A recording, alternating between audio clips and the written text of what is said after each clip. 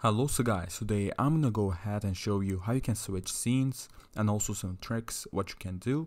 So for example, once I change my scene, I can also make it something special, like it slides from the upper right or from down, so I can adjust that. So first off, what you can do is you want to go ahead and first make your scene, go over to here and click on new scene and create one.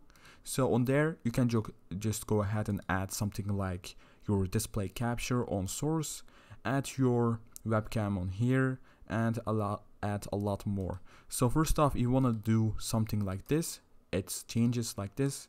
What you want to do is you want to go to edit scene transition, and on here you want to add a transition. What you can do is you can name it. Let's just name it cool slides,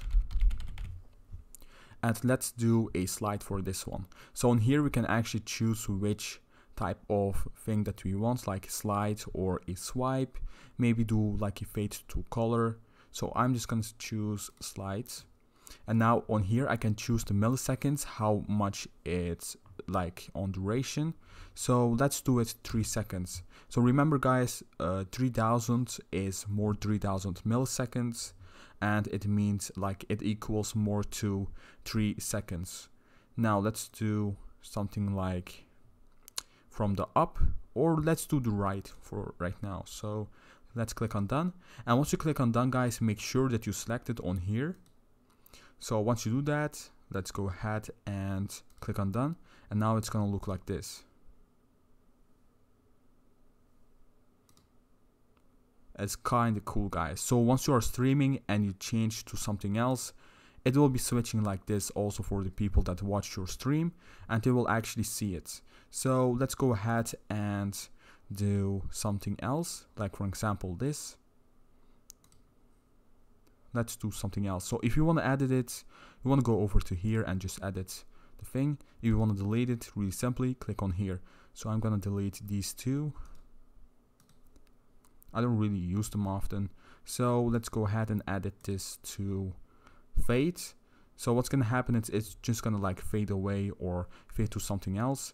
And in 3000 seconds, let's do a bit lower, like 2 seconds.